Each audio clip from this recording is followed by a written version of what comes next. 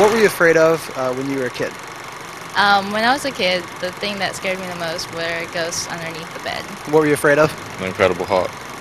The little, what was it, Marvel comic dude? Spiders, definitely. Getting lost. The dark, thunder and lightning. I hated clowns. They were awful. The dark. Clowns were kind of scary. Why were you afraid of the Incredible Hulk? I don't know, I guess when he broke out of the clothes, it just scared me, I don't know. But that's it. Vampires. I was afraid of the bathtub. Getting sucked down the drain. The dark. Freddy Krueger. Nightmares. What were you afraid of when you were a kid? The dark. Still am. Unsolved mysteries. Spiders. Vampires. And asparagus. When I was a kid? Wow, that's hard. I wasn't afraid of much. I used to have this weird dream, though, that I guess it's the only thing that really made me afraid, but It was like everything was kind of getting faster. Slower, and then it just keep getting slow. Like my mom was yelling at me, but it get really slow, like in slow motion, and I just wake up freaking out. What are you afraid of now? I think right now the thing I'm most afraid of is not accomplishing anything with my life and just letting my life go to waste. I guess failure. Yeah, that's a good one. And non-acceptance. Yeah, those are the two main ones. What are you afraid of now? Now I'm afraid of any living organism in water. I'm fine with swimming pools, but if you get me near a lake, the beach, that freaks me out. What are you afraid of now? You afraid of anything? right now, failing in school, man. Well, now I'm scared of things more like failure, like not doing well in life and not getting what I need to survive, and more important things. What are you afraid of now that you're grown up? I guess now that I'm growing up is living up to the standards that I've set for myself. I'm afraid of dying. I'm afraid to, not of dying, but actually being killed. I don't want to die that way. I don't want to be killed. So I'm afraid of that.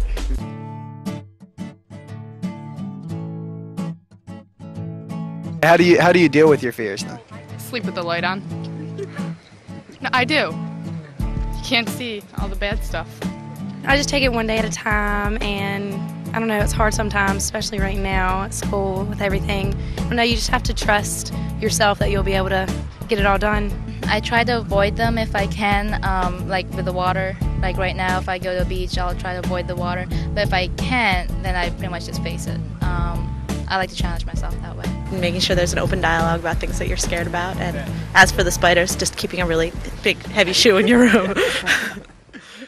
I'm afraid of not fulfilling a purpose in life. Like, I'm pretty sure like everyone has their purpose in life, and I'm always trying to find what is my purpose on earth. So that's what I am afraid of.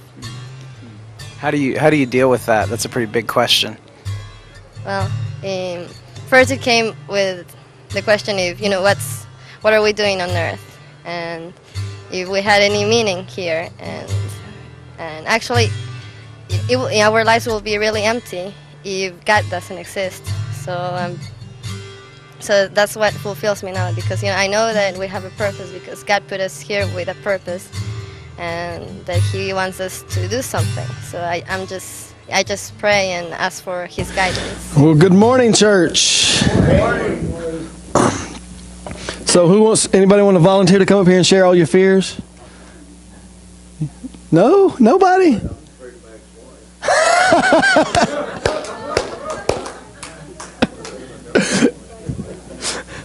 Well, I do this warning every time I preach. It's your last chance to get out, because I'm going to put Chris by the back door and lock you in here. Dan's not here, so if you don't want to hear me preach, you better leave now. Everybody good?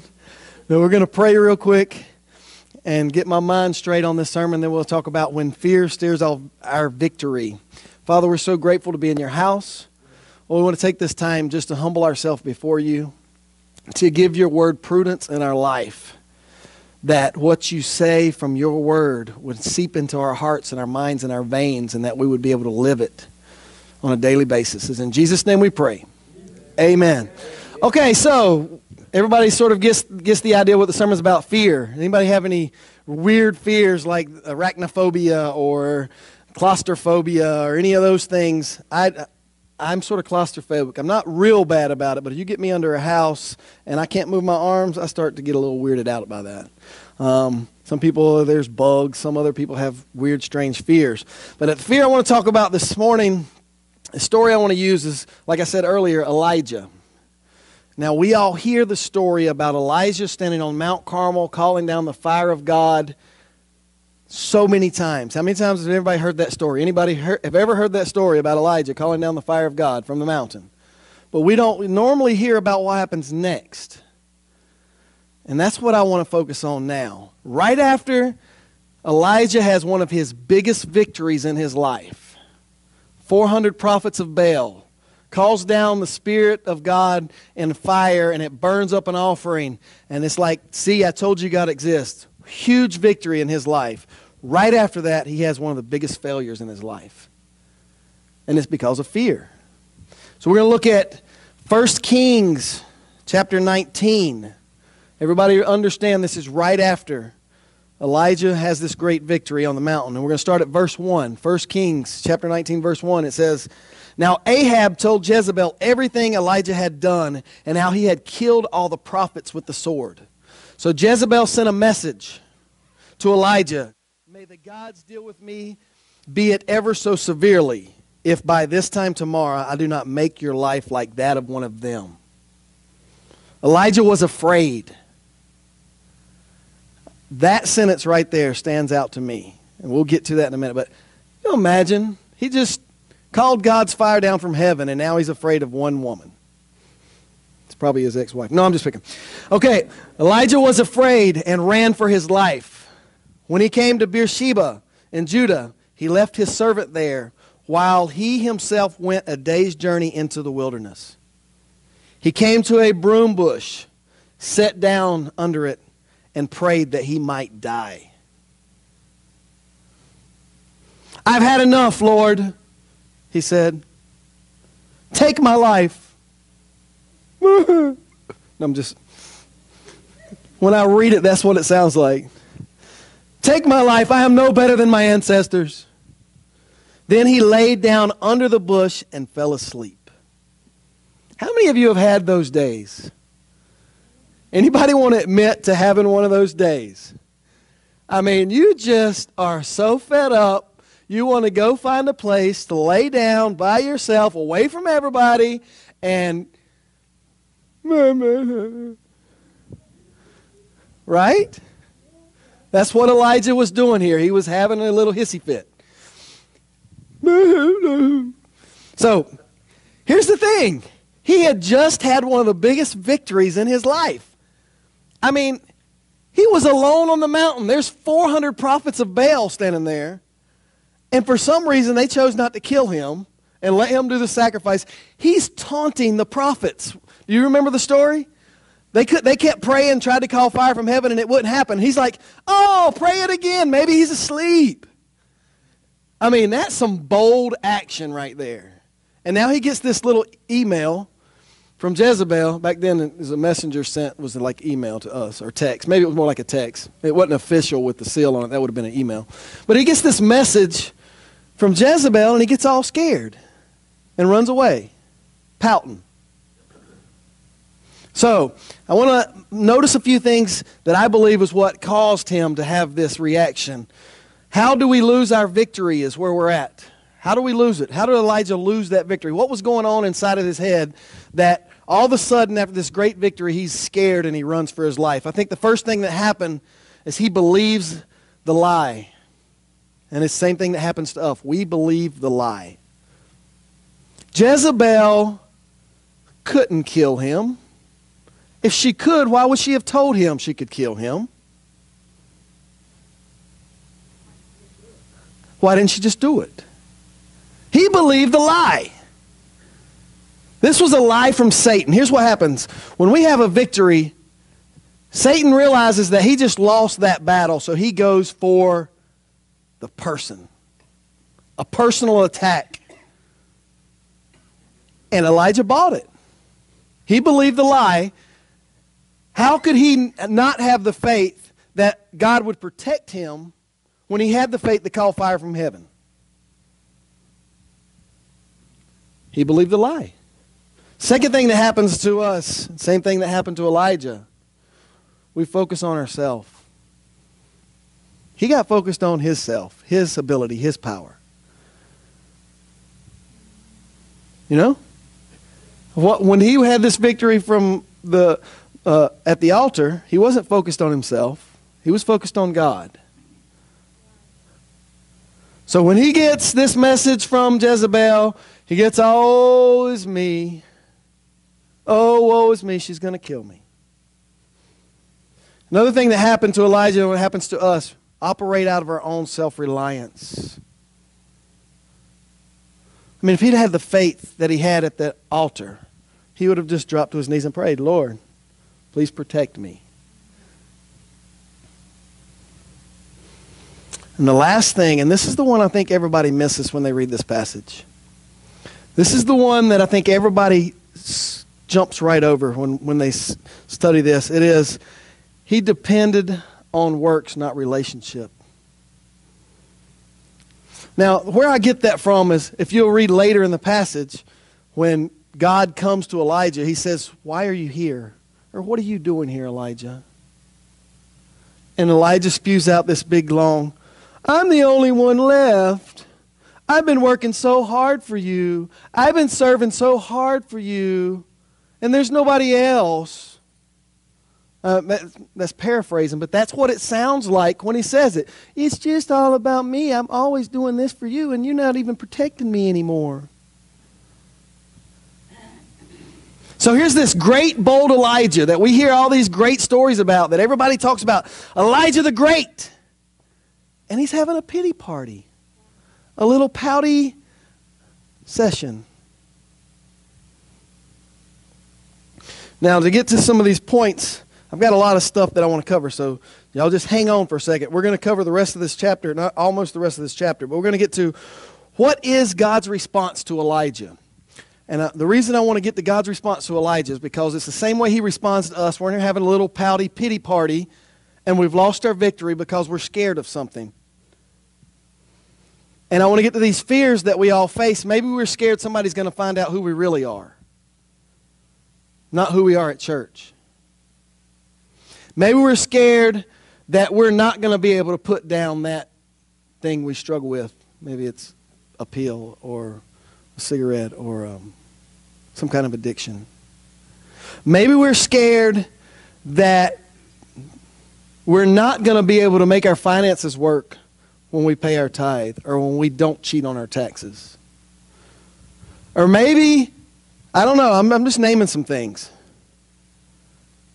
Maybe we're scared that we have to pretend like we're somebody we're not for other people to like us. Maybe we're scared to not share our faith at our workplace or at school. What is that fear that's got you so scared right now? And I want you to see you have nothing to be afraid of, because if we look at the way God responded to Elijah, it's the same way he's going to respond to us in our fears. So, what's the first thing God responds to Elijah? He provides for his needs. If you go to 1 Kings 19, 6 through 8, what does it say there? 6 through 8. I'm going to get back to it right here. So all at once an angel touched him and said, "Get up and eat." He looked around, and there by his head was some bread baked over the hot coals and a jar of water. He ate and drank, and he lay down again. Then the angel of the Lord came back a second time and touched him and said, "Get up and eat, for the journey is too much for you." Some things I want you to notice there. Elijah ran away into the wilderness, laid down by a rock, and he's crying, "Please just kill me." What did God say?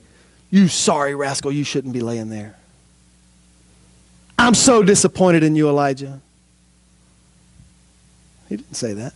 Now, we might say that. We might treat other people like that. But God didn't. He politely provided some food and some drink. And here's the other thing that people don't notice in this passage. Elijah was running away, but God already knew where he was going, because he said, "The journey's too far for you." where you're trying to go. Here's some food. Here's some drink. The next thing was God's response was he met him right where he was.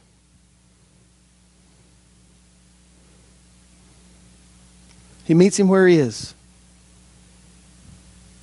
He didn't stop somewhere and say, you need to come to me. He didn't stop and say, you're not good enough right now. You need to get better. You need to do better. You need to make things better before I'm going to allow you back close to me.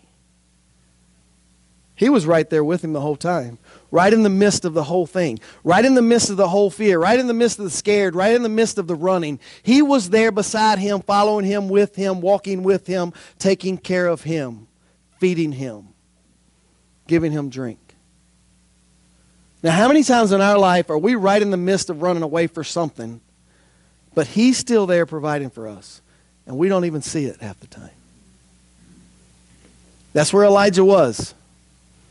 He's scared, he's running, but God is still right there with him. That's Kings 19:9. If you want to know where that one was, Kings 19:9. And I'm getting all confused here. There he went into the cave and spent the night after he ate and drank. The next thing that happens is God reveals himself to him. Now, this story is too long for me to read, so I'm going to paraphrase this part of the story. So Elijah's running. He lays down by the broom bush. He's crying, oh.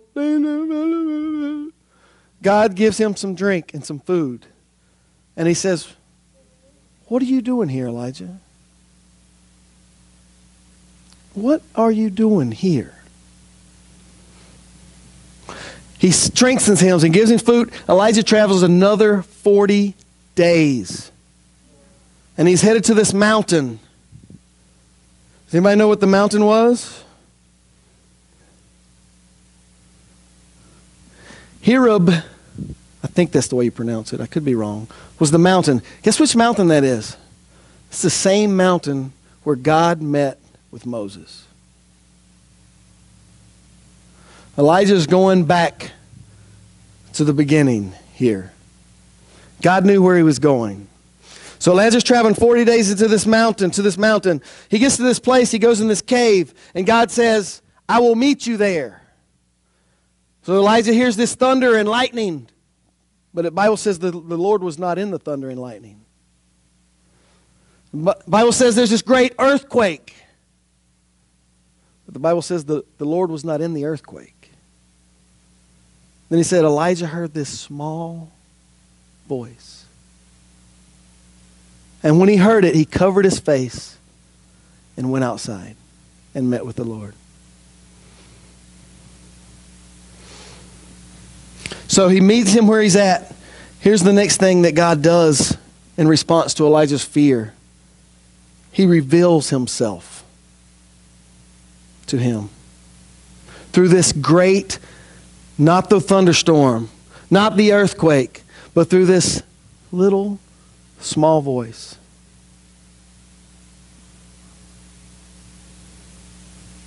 The next thing that God responds to Elijah was he hears his prayers. If you go to chapter 19, verse 14, here's that prayer I was talking about. Here's that prayer, and I'm going to read it regularly, and I'm going to paraphrase what it sounds like to me. He replied, I have been very zealous for the Lord Almighty. The Israelites have rejected your covenant, torn down your altars, and put your prophets to death with the sword. I am the only one left. And now they are trying to kill me too. I've done everything you wanted me to do. I'm the only one doing it. How many of you got a kid now, and they get in trouble, and they're hiding somewhere, especially if they're real small. Let's say they're hiding behind the curtain, but you can still see their feet out from under the curtain. You ever had that happen? And they're not crying and pouting yet because they think that you don't see them. But as soon as you turn that curtain back, wah! Has everybody ever had that happen? That's the picture I have here of Elijah. He's ran away. He's pouting and he's hiding back behind the curtain. And when God pulls the curtain back, he's, I'm the only one. Nobody else. It's like when I tell one of my kids to wash the dishes. And you know I have 2 kids. Well, Tina's not washing the dishes. I did it last time. And you did it this time. That's the way Elijah is responding to God, to me. I don't know if it's just because that's the way I see things, but that's what it looks like to me. I'm the only one doing anything. The same way, though, that God responds to Elijah is the same way we respond to our kids a lot of times. Sometimes they need a timeout or a pat on the butt, but a lot of times they just need a little understanding. And they need you to get down on their level and look them in the eye and go, you don't have to be afraid. There's nothing to be afraid of. What about when your kid's scared from something under the bed? They're about, what, 4 years old when they start having this fear of the closet. The closet, come close the closet door. You ever have that one? And you have to go in their room. You have to open the closet and shine the light in there. See, there's nothing in there. And you got to get under the bed and shine the light. There's nothing under there. You're going to be okay. And then you give them a hug. And you give them some love. And you say, it's going to be fine. I'm right in the next room. That's God's response to you and me right now. And that fear that's got you so crippled and so scared and so afraid to do what it is He's called you to do, that's His response to you. He's coming down on your level. I find it very ironic that God didn't use the thunder or the earthquake, that it was the small, still voice. It was like He was trying to remind Elijah, it's not about the battles that you've won or lost. It's not about what you're doing for me. It's about being close to me. So close that you can hear my voice. That's what's more important. So another way that God responds, He heard his prayers, even his whiny little, I'm the only one prayer. He heard that. Then He gives him direction. If you look at 19:15, it says, the Lord said to him, go back the way you came and go to the desert of Damascus. When you get there, anoint Hazael, king of Aram. Also anoint Jehu, king of Nimshi. I knew I would say it right. Nimshi. Over Israel. And anoint Elisha, the son of Shaphat, from Abel Moab, to succeed you as prophet. So there's a couple things happening here. He gives him direction. Now I want you to note that there's a lot of words. I mean, there's probably some wrong pronunciation in there, but if you read it, you tell me how they're pronounced. Notice He gives him direction. He met him where he was, in the still small voice, and He says, go back the way you came. Now, did God change anything except for Elijah's heart? He didn't kill Jezebel. Now, if I'm Elijah, I'm praying, please kill Jezebel, because I don't know if I can make it. But He didn't. He didn't kill her. But what He did do was told Elijah, it's okay, as long as you're close to me. You have the strength to go back the way you came. To go back to what I called you to do in the first place. Go back and serve where I told you to serve in the first place. The next thing He does, He brings him help. He says, go anoint Elisha to succeed you. Back in this day, it would mean that Elisha would join Elijah and they together would go and serve and be God's prophets. So He provides for his needs. He meets him where he is. He reveals himself to him. He hears his prayers. He gives direction. He brings him help. And the last thing he does is he reminds him that he's not alone. If you look at the last verse, 18, it says, "Yet I reserve 7,000 in Israel." You're not alone, Elijah. You're not the only one left. You're not by yourself. So the question this morning is the same question that God asked Elijah.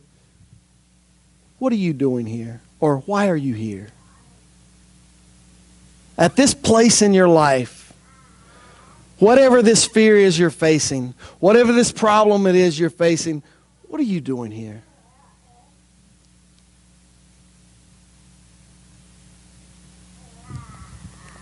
So how should we live in the victory? What are you afraid of? How should we live in our victory day by day? So what are we going to go back and learn from the first? We should expect the lie. Especially after you've won a victory. I'm going to use an example here. Let's say you're struggling with, what's a common thing people struggle with? Alcohol or drugs, pornography, coffee. Some people struggle with coffee. Prescription drugs. Let's say you struggle with lying or cheating on your taxes, or, you could put anything there that you want to put in that slot. Let's say you're struggling with that and you win a battle one day. You say, I'm going to go a whole day. I'm going to go a whole day and not do this. I'm going to win this battle. The very next day, you need to expect the lie. The lie is going to be, you can't go another day. Satan's going to tear you down as soon as you wake up. You can't do it. That's what he's going to tell you. And the truth is, God's going to say, yes, you can. You listen for my voice. You bring yourself close to me, and I guarantee you can do another day, and another 2 days, another 10 days, another 20 days, another year, another 2 years. I promise you can. Because you have my spirit. It's the next thing we got to do to live in victory. We got to stay focused on him and his will. As soon as you get up and start having that pity party, I can't do this. I've been doing this for so long. It's so horrible. Lord, why you put me into this? As soon as you let that lie turn into a pity party in your life, you're going to fail. But you got to stay focused on him. And it's not the thunderstorms, and it's not the earthquakes that he's going to talk to you in. It's not the big stuff. It's not the big battles. So this is where Elijah got mistaken. He was thinking it's the big battle, and politically we're going to win this battle, and then all of Israel is going to turn back to God, and it's the big battle that I'm going to win that big battle. And when that didn't happen, that's when he had his little pity party. And why? Because it's not the big battles. It's not the big ones. It's the little ones. It's the thought that turns into the action where the battle's won. It's the thought that turns into the sin. It's where the battle's won or lost. It's the little thing. That's why that's why when God comes to Elijah, he comes in the small voice. It's the little things. It's the little everyday, every minute battle that you fight within yourself. That's where you got to stay close to God. When the thought first enters your mind is when you've got to go, Father, you know I'm having this thought, but you got to take it away from me. I can't do it in my power, but I know in your power I can.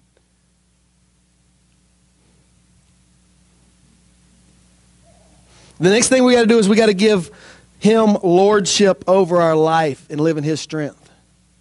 Now, the reason I get this point is because up until this point, Elijah, there wasn't a whole lot of thing that changed for Elijah in that cave. There was not a lot of stuff that God changed for him except for his focus on God. He didn't change the situation at all. He sent him right back into the same situation.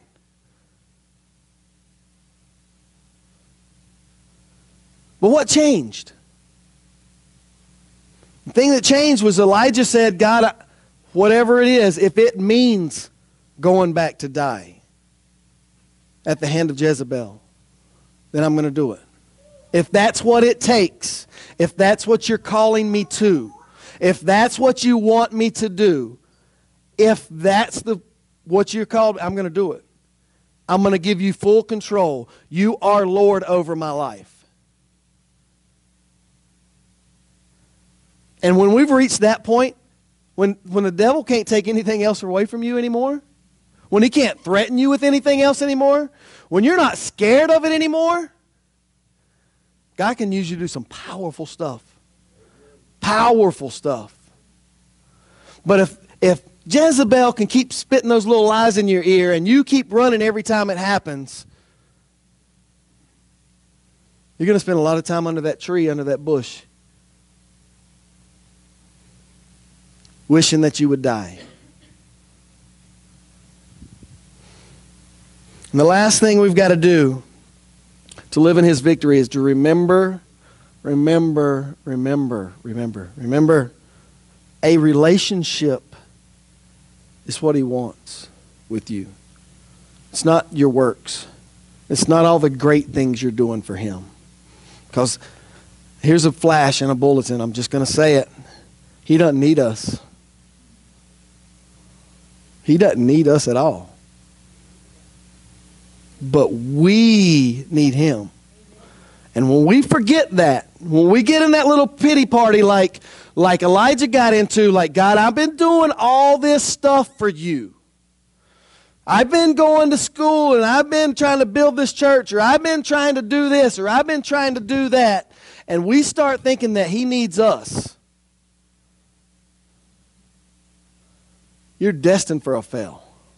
You're destined for it. We've all seen it. How many of you seen these great preachers that come out and they're awesome and they're on fire and they reeled this huge ministry, and the next thing you know they've had some kind of moral failure and it just spirals downhill? I believe that's where it comes from, because they forget about the relationship first. They forget about, it's not about what I am doing for God. Because he gave me every power and ability that I even have. So anything that you guys see that's good in me is not me. Do you understand? Do you understand that? Because he's the one that created me. And the same with you guys. If there's anything that you're good at, especially if you're better at it than somebody else, it's not you. And we got to remember that it's our relationship with him that he wants from us. Not our talents, not our... He does want us to use those for his glory. And he wants to be able to take his relationship with you and use you to reach and touch people. But once you start thinking it's about you, you've made a big mistake. Because it's got to be about him.